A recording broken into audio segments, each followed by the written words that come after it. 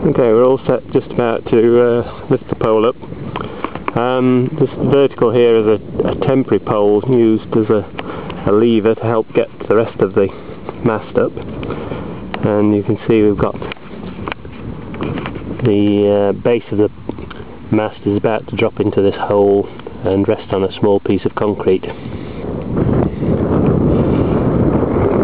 The Power Predictor control panel is fitted there, and then you can see we've got these guys temporarily fixed to the lever pole. We've also got two side guys on the lever pole, and they temporarily stopping that from falling to the left or the right in this picture. The wind is more or less behind us now, which is good, and the idea is that as we lift the pole, the tension in the ropes keeps the mast straight until it comes up almost vertically. There are 3 levels of guy lines, and they've all been calculated to be the right length so that it should pull up into a fairly straight position, and then with a bit of fine tuning I hope to be able to get it exactly straight.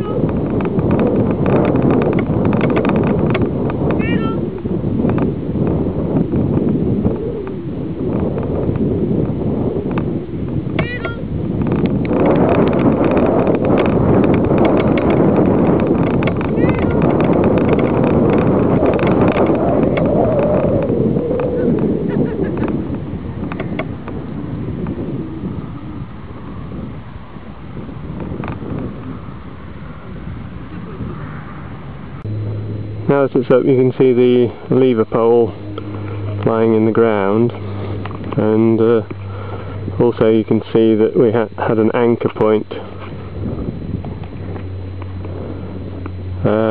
with the stake on the right as an anchor, and the blue rope provided a tension to make sure that the bottom of the mast didn't slide along as we were trying to pull it up.